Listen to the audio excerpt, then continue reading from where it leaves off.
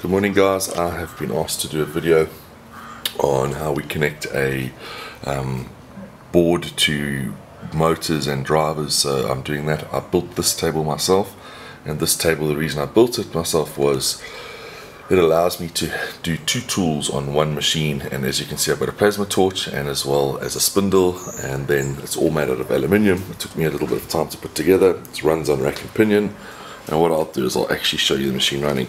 In the background there you see I've actually got a Chinese laser cutter as well, which I didn't make, I purchased because it was just cheaper to actually buy the thing than it was to make the thing. So here is my machine running.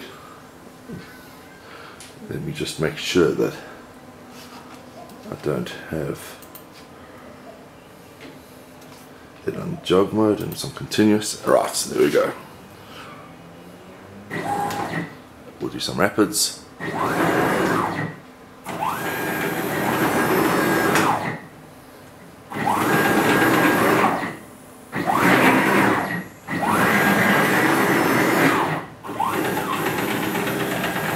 Okay, let me get all of this out the way and then we can start. Okay guys, here we're back. I've just moved everything out the way and I've done a little bit of a drawing. As you can see, I'm no artist.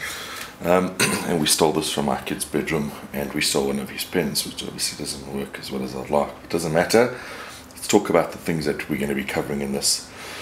We have a PC, and this is sort of how it lays up and looks. This is very simplistic, but nevertheless, in actual fact, it is very simple to put this together. So we have a PC that connects to a Bob, which is a breakout board. Here's our breakout board here. These are one of those cheap Chinese ones. Then from the Bob, we're going to connect it to a driver. This being a driver here. This is also the Chinese version, which I'll show you now. I have also a Gecko driver, which I currently now use on my machine, but it doesn't matter. This works just as good. Well, it works just as well in terms of getting it to work.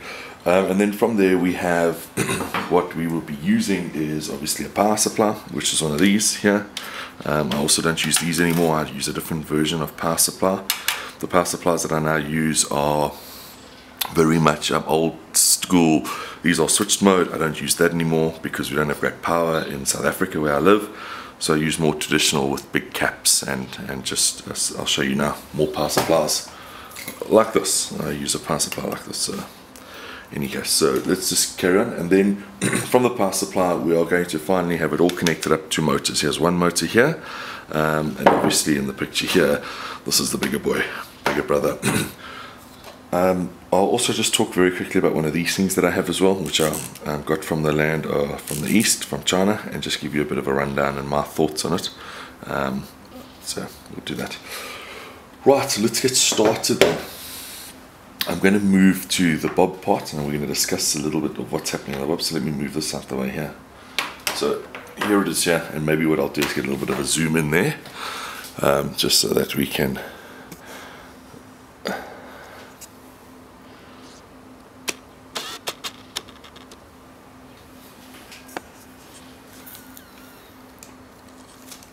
right, there we have it. Alright, cool.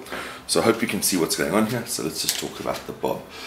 So the Bob stands for breakout board, and that is obviously what comes in from the computer to this. And there's a couple of components. We have a parallel port over here, which is a parallel input for the Bob board. We have power that comes in over here, and all these pins over here translate and relate to this parallel port. All these little caps and resistors and whatever they call them. Please forgive me if I use wrong names, it's just how I am. I'm a bit dyslexic. It doesn't matter, the stuff will still work. All of these things are what they call optically isolated, so they're isolated from one another, and that you don't get damage if something goes wrong. If you wire it up, you shouldn't get damage to these things properly in any case. Okay, so parallel port from the computer plugs into this here, and the software then talks to this via the parallel port. The Macht software, whichever software you're going to use, will talk to the board via the parallel port. And that's the crux of the whole matter. That allows us to do this, as well as it gives us the pros of being able to set this up at home, but also the weaknesses of the parallel port, and you know, it's got some limitations. Over here we put power, and this is normally 5 volts power, depending what machine or board you have. It might vary. You just need to obviously check that up on the paperwork that you have with it, but generally it's 5 volts. And if you look here, I don't know if you'll see there, but it says ground and plus 5 volts, and that goes in there. That's obviously to power the board. Once that is powered, we then need this to talk to something. If I take a motor like this and show it to you there's not enough power in the 5 volts to drive one of these at all. It's not going to happen. So what we actually use is, and I'm going to use this because it's just smaller for the picture, but what we use is we use what we call a driver. And what the driver does, it takes the signal from here which goes into there, and then we have big power that goes in here, which is from 18 to 80 volts, and then all of a sudden we start having one of these come into the mix. I don't know if you can see that, let me just check. Not really, not very well, but we start having one of these come into the mix, and this is enough power to drive the motor by a long shot. So what we actually effectively doing is we actually just helping the breakout board or the bob get a little bit more, well not a little bit, quite a lot more power to drive everything. So the bob or the board, the breakout board as it stands, has pins that are called P2, P3, and it's obviously all the pins, and it goes all the way up to pin, if I'm not mistaken, 17 over there.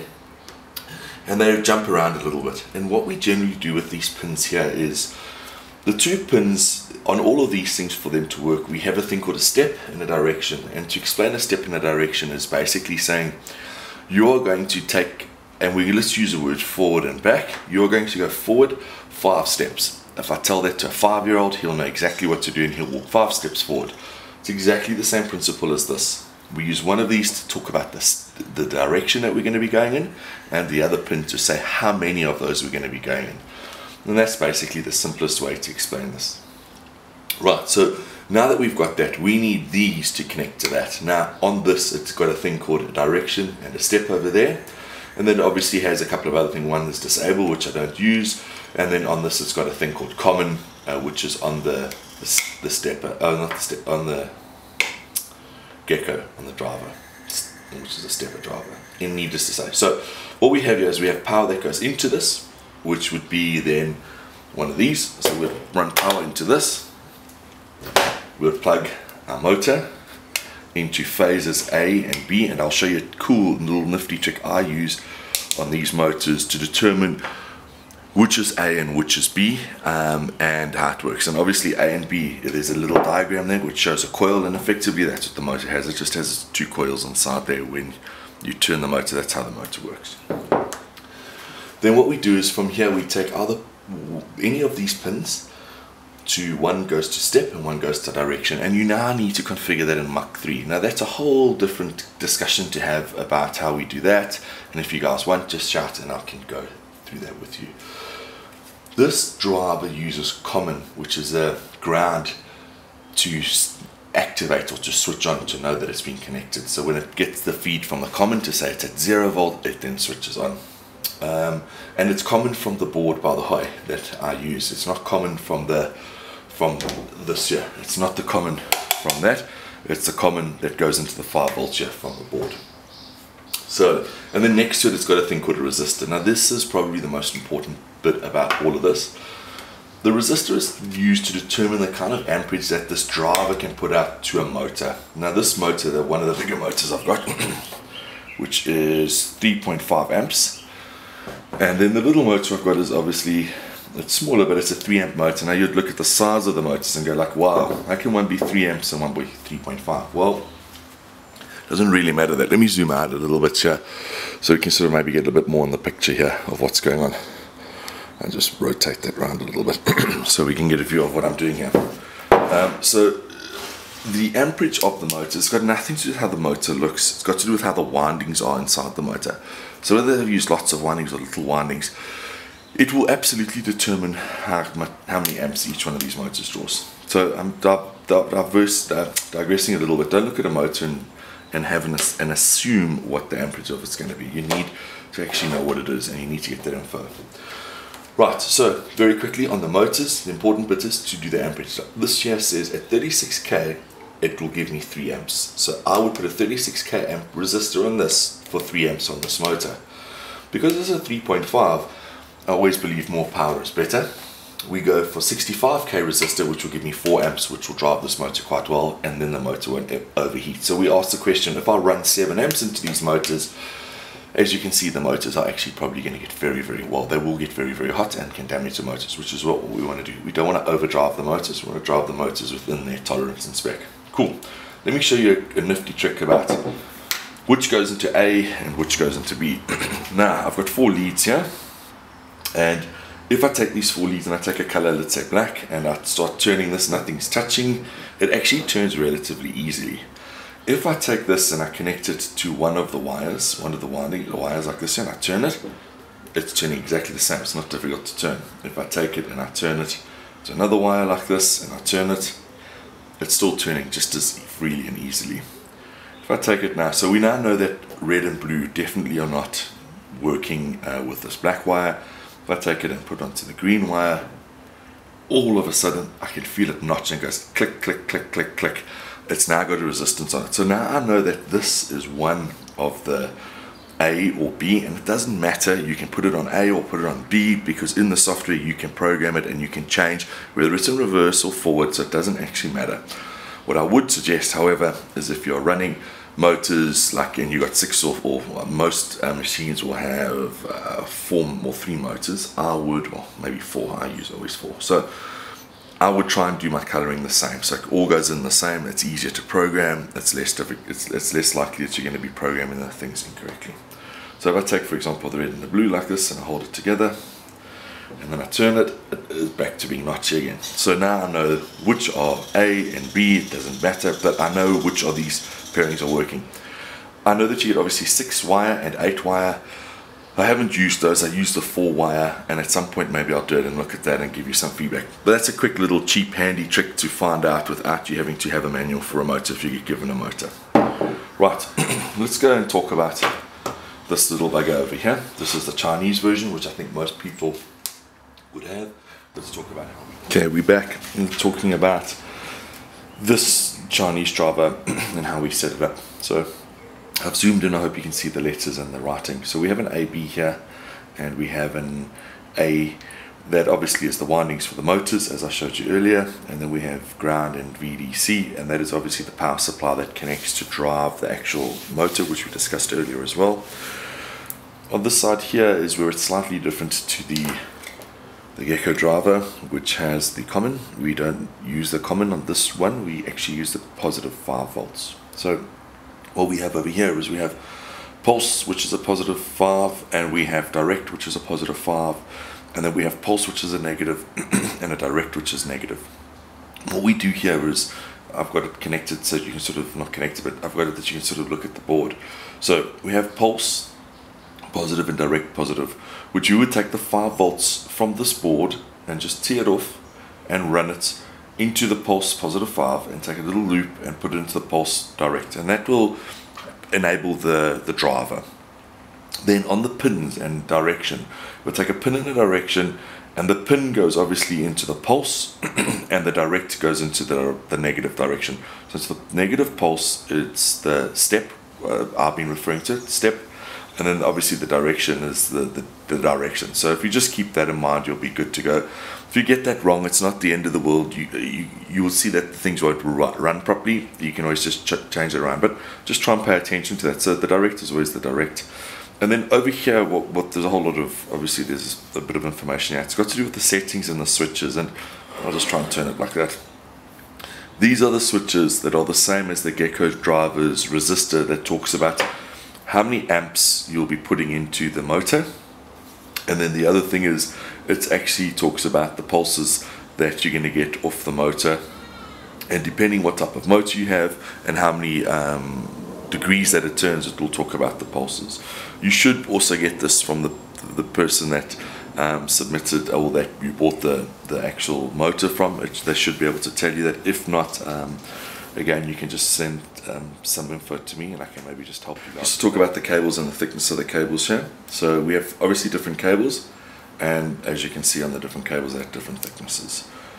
I'm of the belief that you can never have too much power, which means that for me the thickness of the cables are the things that are important. So run the cables the same thickness as they come out the motor if you can.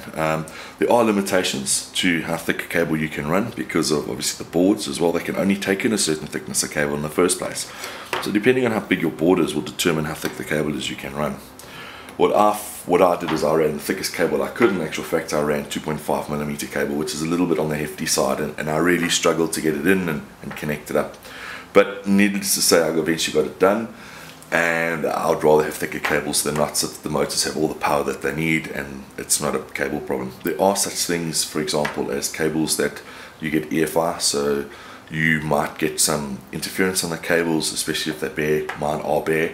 I don't have a problem with that yet, and I'll deal with that when I have a problem. I do run a thing called a smooth stepper, Ethernet smooth stepper, and that does help because parallel ports are also known to get interference as well. So there are a couple of things that I've done to help alleviate that. Earthing obviously is quite important as well, but we can discuss this in another segment. I think just as a bit, let's talk about, as we've done, let's just discuss the motors and that. And then the final thing I wanted to just go through is I've got one of these Chinese things, which if I move it will actually move my machine, right? So let me just get some of this crap out of the way. Let me just, and as we wind it, it sort of moves the machine, and we'll eventually get the machine into view at some point. Oh, there we go. Right, so this moves the machine. It's all great and well for doing some testing on the movement of the machine and that. I wouldn't use this in a production environment at all. I just don't like wireless. I think it's a bad idea. It's great to be able to stand and look at your machine and say, okay, look, that switch is working, that switch isn't working, but I wouldn't use this in a production environment. I think you can get interference with it, and I will be disconnecting it and using my keyboard when I'm actually cutting and doing jobs. Alright, and I think that's about it, guys. If there's anything else, well, let me not say guys, because maybe that's being horrible. Maybe someone else is watching, who knows. If there's anything else you'd like me to cover, please let me know. I know that I haven't gone and showed you, I haven't connected the wires, but I hope that's enough to give you an idea of how to wire this thing. If you have a wiring of something and you want to send it to me, please take a photo of it and send it through, and I can tell you whether or not that looks good or not. I haven't left my email address there, but please just inbox me or ping me, and I'm happy to send that through to you. So thanks very much for the time and watching. Chat to you guys soon. Ciao.